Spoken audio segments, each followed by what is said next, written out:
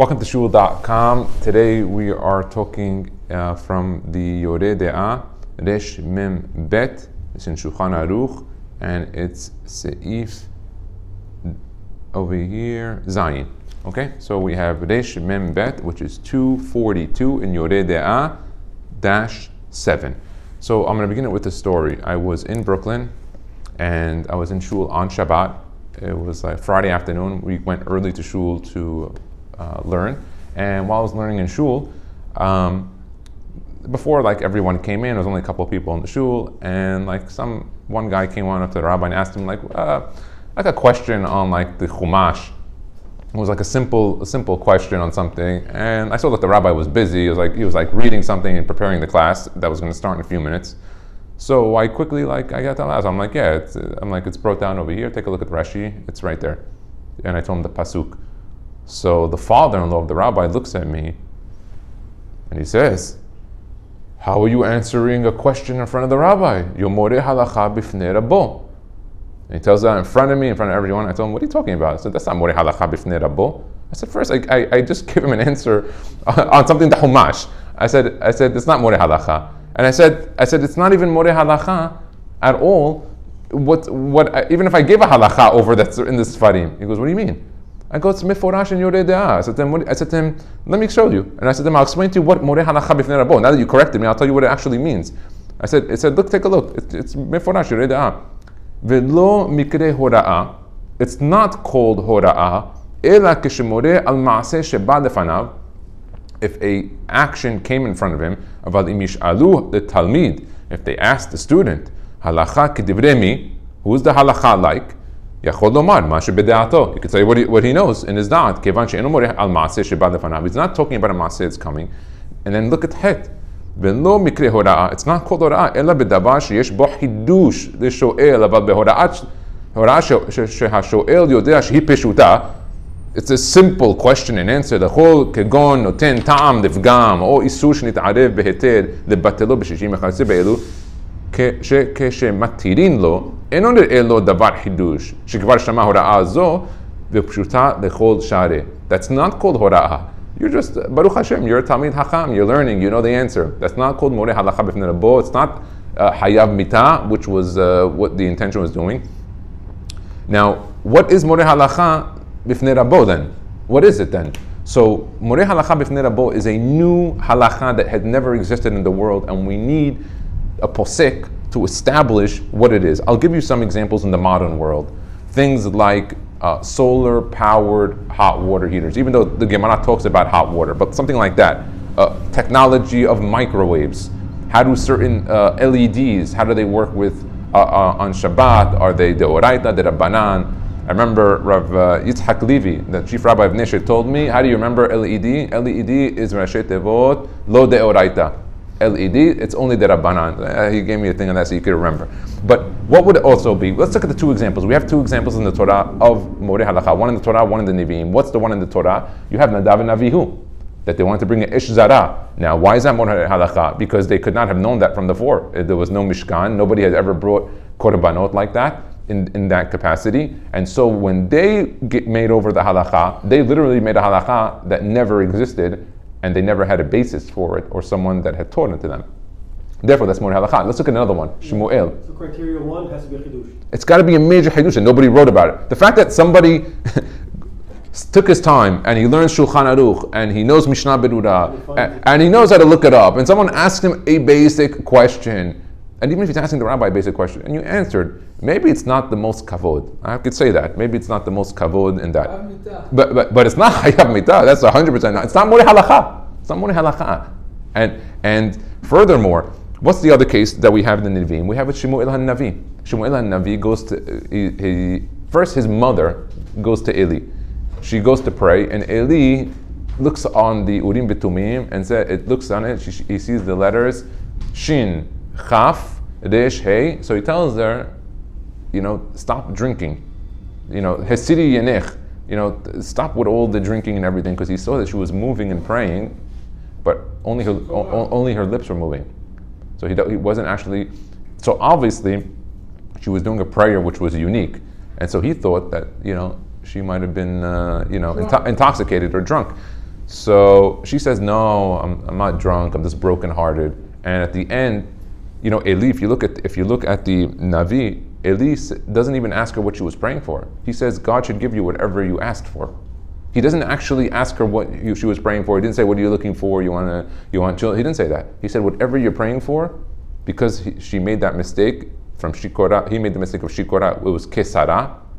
He said, because of that, he said, whatever you're asking for, I'm going to give you. And I'll show you why he didn't actually know what she was praying for, because later on, she ends up bringing the baby at 3 years old, after he finishes nursing and gets a little older and he's already a little bit more independent. She brings him to Eli.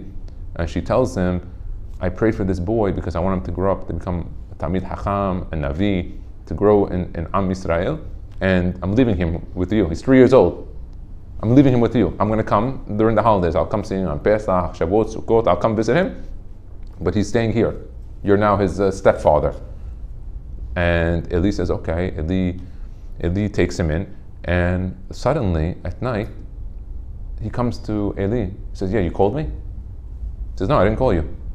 He says, what do you mean? He said, you called my name twice. He said, no. So he went back, and then he came back again. He said, did you call me? He said, no. So Eli already picked up that this boy has a holy soul, and he's going to be big gadol. Okay, what happened? They were in the Beit HaMikdash, and they needed someone to do shechita on the animals. So they were looking for a kohen, because up until this point, this was the Mishkan, it wasn't the Beit HaMikdash. They would only have the kohanim do the shechita.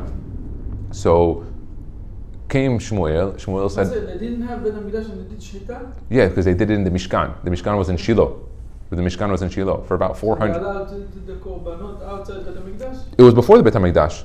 Eli HaKohen was before the Beit HaMikdash. Yeah. The Beit HaMikdash was built by Shlomo. This was already from Shmuel. It was from before. Shmuel and Navi, that was with David. This was from before. So they're at the Mishkan, and the way that shechita was done was the Kohanim did the shechita, and then the Zar would be somech. Zar would mean anybody can be somech, and then the shechita would be him. So they were looking for a Kohen to do the shechita, and Shmuel HaNavi said, you don't need a Kohen. From the Pasuk, we learned that and a Zar, anybody can do it. Even Israel can do the shechita in the Beit HaMikdash and in the Mishkan. So Eli looked at that. He evaluated what Shmuel said, and he said, you're absolutely right. He said, you're right.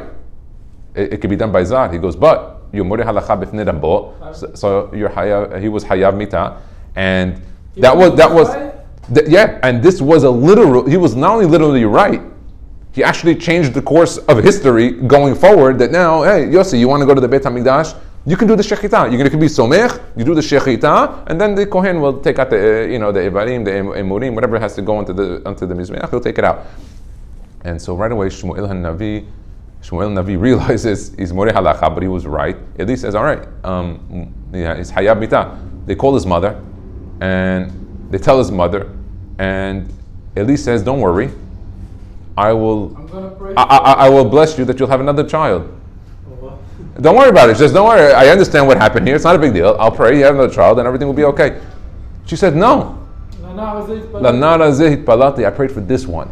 I know what I prayed for. I know what's coming here. I want this one, and have mercy on him, forgive him, and let him stay. You know what? The mother fought for the son. Who's the best fighter for the kids is the mother. And I tell this to my wife all the time. I said, if you're not going to fight for the kids and for the family, who do you want to do? We learned from Hannah, look how she came. She came like a warrior. She went to the Kohen Gadol, and she told him, look, I know what you're saying, but I prayed to God for this boy, and I want this boy to become the Gadol in Israel. And Shmuel Navi, there was nobody like Shmuel Navi. Shakul ki Moshe ve'Aharon together. You can't imagine. Moshe Rabbeinu, he was equal to him and his brother together. Shmuel Navi never took anything from anybody. Never took a ride with somebody on his hamor. Never took any food from anyone. He used to travel from place to place. He would take with him his menorah. He had a light so he could learn and teach Torah. He would have some water, some food, and go on his hamor from city to city teaching people Torah. He was a Kohen, Shmuel. So it's interesting that he was giving a halacha that a Zar can do the shechita, but he himself was a Kohen, Shmuel. So it's very, very interesting from this story that it's not everything is more halacha bifnei rabo. And if someone's being put down a talmid for his knowledge of learning because he answered something like this, I think that has to be adjusted. We shouldn't be putting down talmidim that are learning Torah. Obviously, we have to have the right kavod in every situation of teachers and of rabbis, that's for sure. But to put somebody down and tell him moreh halacha b'fnei rabo hayab mita is not true. Well, the way the Torah said it is, he speaks about this earlier over here. I can show you. It's the previous seif. Says he brought down. It's brought down here in the same siman. This is like very So I'll tell you why. It's much better than you think. It's not because, I don't think it's because about being mevayesh. If you mevayesh, you need to kill somebody because he's. No, it's not about being mevayesh, Yossi. It's more about following the process of new halachot and being posek halachot.